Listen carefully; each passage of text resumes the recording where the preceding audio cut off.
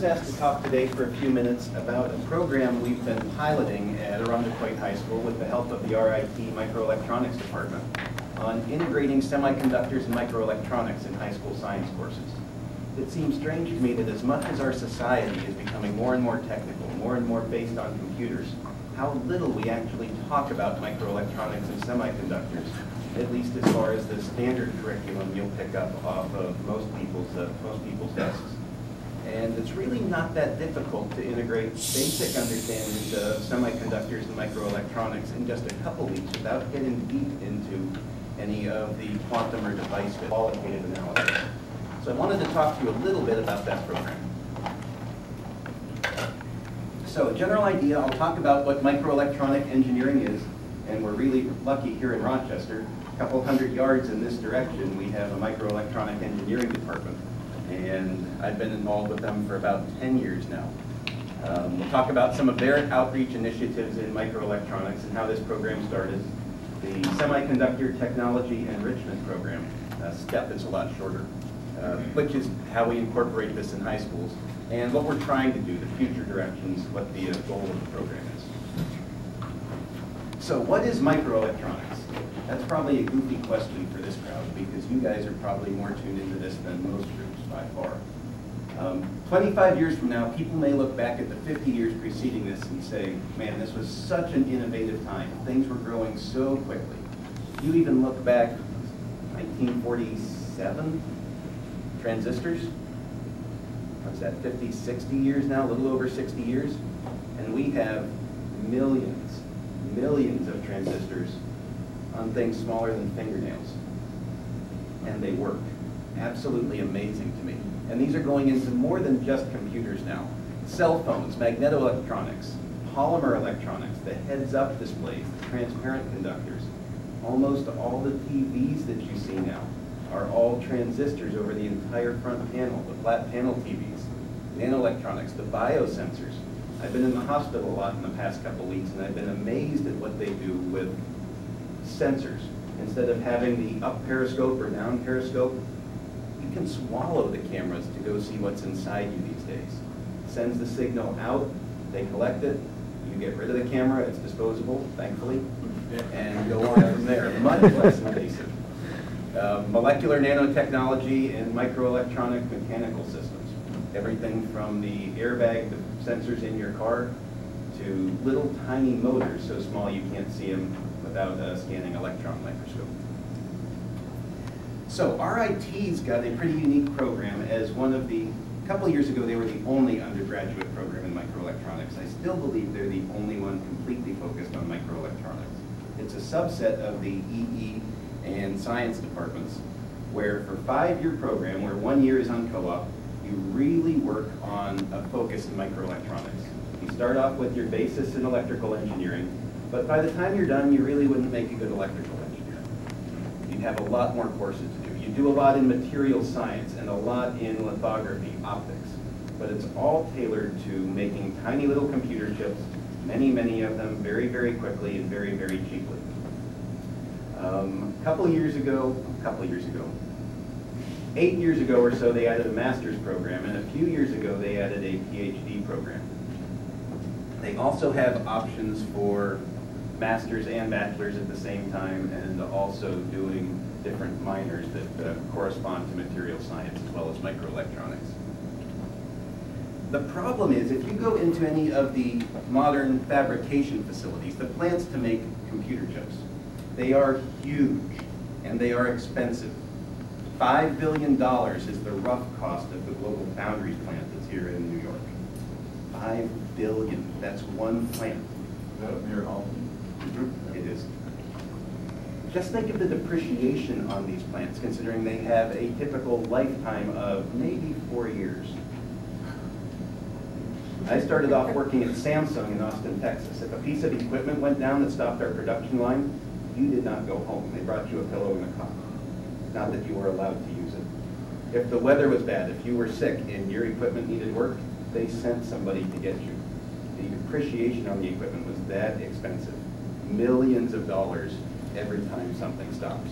You're putting out so much product so quickly, you and it becomes obsolete so fast. It's a very, very high-paying, very competitive industry that goes a million miles an hour. So they need very qualified people who know what they're doing. And if you look in the 1980s, the different jobs you might find in a fab, from fab manager, the boss, to an engineering manager, a typical process engineer, associate engineers, all the way down to technicians and operators. You could become an operator with a high school education. Associate's degree would get you into a technician job. Bachelor's degree, typical process engineer, and by the time you got your master's, you were probably looking at the management position. Not so anymore. Now, high school diploma doesn't get you in the door. Associate's degree gets you into the operations area. A bachelor's degree gets you to a tech job, and a master's degree is where you start to become a full process engineer. So you have this sinking arrow of education, a problem where, if you think about it, bachelor graduates really need a master's degree to enter this field and become what we would consider a typical engineer, which requires 1 to 2 more years in school, all for maybe $5,000 a year extra at the starting salary. That's not a very good investment when you think about it from the student's perspective. Or the other option is to go back, look at the K-12 curriculum and see, hey, can we start these kids a little bit sooner? Give them a leg up on everybody else so that they can compete at this accelerated pace. And RIT opted to really focus on that second solution. They established an outreach office in the microelectronics department with a director and coordinator. The original coordinator is a physics teacher now at Honeywell. Develops and delivers program for K-12 constituents, and they prefer to teach teachers. They have come in and talked to different physics classes, students, all the way from, I think, 6th grade was the youngest, up through 12th grade. But really, if they want to get the most bang for the buck, we decided we're going to focus on the teachers, because they have the most face time with the students. So they started an outreach initiative where they would bring teachers in for a workshop, 1 or 2 weeks. They'd come into the RIT microelectronics department, and half the day they would spend in a little lecture hall, something like this, talking about the theory, how to teach some of these things at different levels, what the excitement was, the career opportunities, and the other half of the time they would actually spend in RIT's fabrication facility building chips. And it was a neat program, and they got a lot of good feedback from the students. Teachers said it was valuable, but the implementation, when they went back to the classroom, feedback later on, a year or 2 down the road, said the implementation was tough. The most popular item was the 30-minute video that covered the industry, a little synopsis of the entire program that a lot of the teachers would show during study halls, or they'd keep it running during lunchtimes, things like that. But the bulk of the time they spent here didn't get a lot of practical use. The teachers said they had to teach to the test, especially when we have a Regents program in New York, where the Regents program, the test ends on basically the last day of school. There wasn't a lot of free time in those last couple of weeks where you might think, hey, if I've got a week or 2, I'd love to go into this. You really need to spend reviewing with the kids. Also, they had a need to develop a full curriculum, and doing something where you've only had 2 weeks of exposure to it, they said was a little bit daunting. I certainly understand that. And the lack of time to develop the curriculum. So those were some of the challenges. So I've been teaching in microelectronics since 2002, 2003. A couple years ago, after I'd been a physics teacher in high school for a few years, they asked if I would join this program and see what we could do to change this up a little bit. Along with another physics teacher who was the outreach director and also worked in the microelectronics industry, we looked at identifying some place where we could really fit this in easily in more places than just New York. And we looked at the AP program and said, you know, we have a test around May 11th, 12th of each year. And then what do you do with your kids for the next 4 to 6 weeks? A lot of teachers, I asked, go into all sorts of other topics they would have loved to cover during the year. Well, maybe semiconductors is one of them. And I also found a lot of teachers who said, hey, the kids have worked really hard all year. We're going to go do a bunch of fun projects. We're going to analyze the physics of Star Wars movies, or go make videos demonstrating different things, or many different ideas, but none of which tied in very tightly to the curriculum, or they had a whole lot of love for, more of a let's find something physics related to keep busy for a couple weeks. So we tried to come up with a program in 4 to 6 weeks that would allow the teachers to do microelectronics after the AP exam. And that's called the STEP program. There's a link to it here, and when we're done, I'll bring up the website very quickly so you can see some of the materials that are online. The objectives, number one, were to introduce the students to the basic engineering principles. The whole design, build, test cycle, how you would go through that again and again. To talk about the career opportunities, the many different places you can get involved. Everywhere from health, safety, and environment is a big topic in microelectronics, to technical marketing, sales. You're not just designing, sitting at a desk, or working in the lab all the time in this industry by any means. Trying to develop a general, deeper understanding of science concepts, developing vocabulary, talking about the different terms you're going to use and becoming familiar with them, especially if you're going to go into an interview for some of these co-op positions later on. Developing skills needed to explore high-tech concepts independently. There's the key word there, trying to teach students to teach themselves, letting them direct their own education in this program.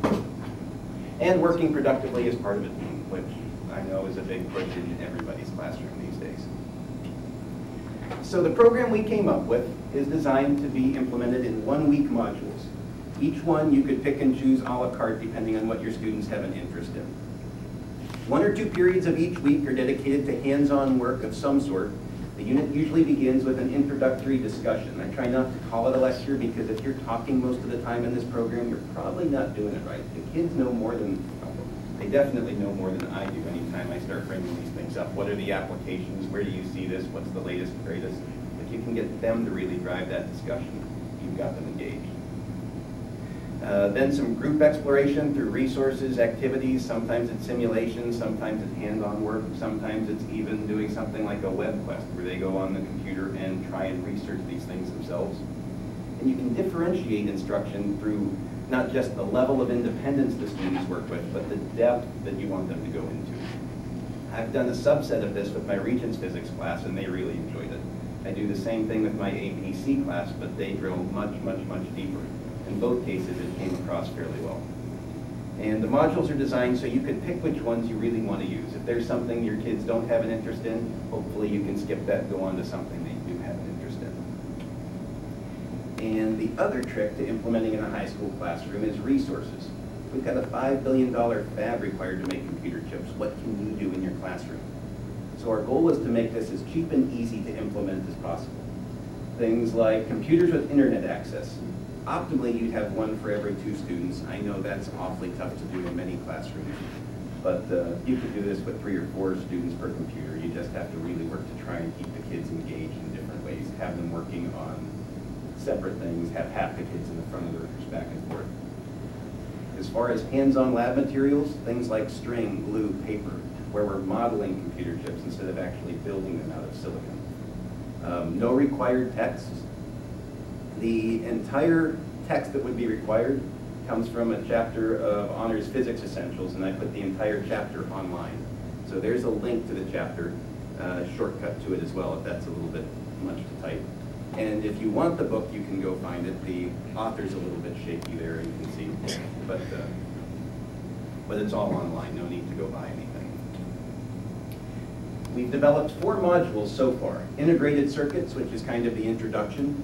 PN junctions or diodes, having students work through qualitatively how a diode works. And that's probably the most challenging. Once they've got the diode down, transistors and everything else comes pretty easily. Transistors and digital logic, taking them from a PNP or NPN transistor, a CMOS transistor, and then turning that into an AND gate, a NOR gate, and putting those together up to the point of maybe having a basic VCR type counter. And finally, how you build these things, integrated circuit fabrication. And that's the one that I usually end up with because my kids love that. When we talk about all the applications of physics that go into each of these steps required to make a computer chip, and how you really take these concepts that have been so ethereal for them and tie them in the extreme into some practical application is pretty neat. You talk about ion implanters that are implanting with energies of mega electron volts. They get really excited. So a sample module, and again, if you guys want, you can go look at this on this website. We'll post this to the Raptor page, the presentation, if that's okay with you. Yeah. Yeah. Things like course notes. Besides the book, which is sometimes a little unfriendly for students to read, when I taught it once, I recorded all the notes I put directly on the board, so you could see exactly what we go through step by step as we talked about different aspects of the program. Here we're building an NPN junction, a diode, and talking about how things go from one side to the other, all without getting involved in any heavy math. Also use a bunch of simulations online. The vet.colorado.edu site is a wonderful place for students, and they've got a couple simulations that'll help with semiconductor basics. And there are a couple more as well, molecular courseware, I think it's called, and a few others that we reference in here. And the general idea is, we've tried this for a couple years in my classroom and in one other physics teacher's classrooms, and a few other teachers throughout the country have tried pieces of it. In general, they've said it's been pretty successful, they really like it, but they would like more teacher training. Not surprised at all. Again, if you've only seen this once or haven't had a chance to do it hands-on, it's awfully tough to go translate that to a bunch of students who, if you guys are in a classroom like mine, especially in the AP classes, every student is smarter than me when they walk in there and they know it. So, general idea is try and make an easily adoptable program with pre-built modules that, once you're familiar with the program, even if you're not comfortable with it, you could lay it out where the students have enough independence that they should be able to figure it out with just a little bit of guidance. Also, try and build in time and resources for teachers to expand this. Instead of just a few of us building it, what if we could get all the program participants to help build and enhance it?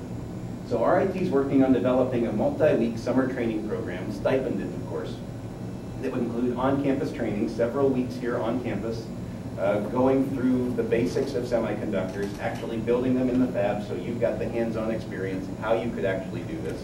You've seen the equipment, you've seen how it works. And then also including roughly 50% of the time to go develop activities and program materials that you would actually use in the classroom. You're not here for 3 weeks where you're sitting in lectures taking notes and then going home and putting that in your basement. Half your time is actually building lesson plans that you're going to use, building lab activities that you're all set, put in a cardboard box, pull out at the end of the year, and you're set to go, and sharing that with other people. So the current status is that that's been submitted to the NSF as a grant request. That happened early of last year. It's still in status of pending, which from what I hear is good news. As long as it's not rejected, pending is a very good status to be in with the NSF, especially when we're overdue by a little bit for hearing a response. And we're looking to find folks who might be interested should this go through, and we're actually fairly hopeful that this will come through probably for the following year to start this up. So, any questions? I should have said to begin with, please interrupt any time, but yes, sir. I teach electronics and I love it and my students love it. I mean, microelectronics, semiconductors. Great.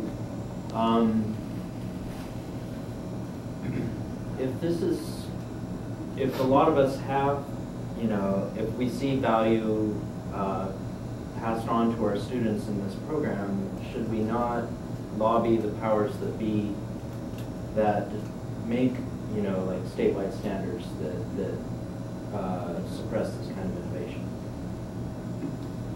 I don't know as I would quite say suppress while I'm on camera.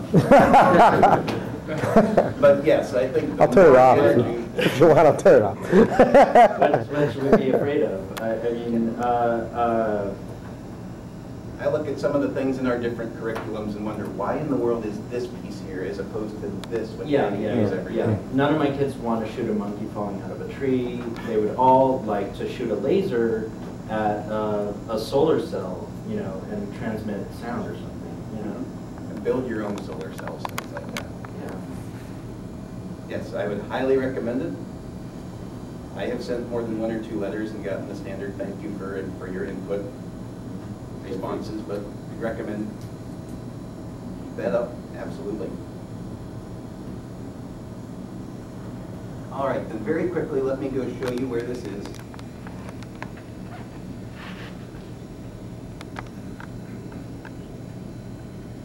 aplusphysics.com, and under Educators STEP Program, there's the outline outcomes, and each module has a basic idea of what's included there. So the introductory one has a web quest where students spend roughly one period, has them go through, figure out the cost of a fab, the smallest transistor on there, compare that to the wavelength of light, and talk about why you can't see it with an optical microscope, things like that. Then they look at the industry itself, the different careers. Lecture discussion on some of the basics, and the introductory one has to be a little bit more lecture than I'd like at this point, just to really give everybody a firm foundation. And then they do an integrated circuit modeling lab, where they build up the different layers on construction paper with scissors, glue, string for the metal wires, things like that. And you can keep going through and seeing the different pieces. All the other detailed material is on there, the step-by-step derivation, PN junction diodes, transistors, digital logic, and NOR inverters, some carries for an adder, or a half adder there, I think. Processing and fabrication, all the different steps, etch, clean, lithography, plasmas, thin film deposition, atomic layer deposition. Cross sections of all the steps, so you could hopefully see in your mind as you go through each step from a cross section as well as a top view what's happening. And the part I really like is the lab with the Legos. Gotta love Legos in physics classes, where they build it up step by step, and it includes the instructions, what pieces you need, how to go build it, and each of the different colors represents different materials, things like that. So trying to make this as practical and hands-on as we can. All right, thank you very much for your time, I appreciate it. All right, thank you very much for your time.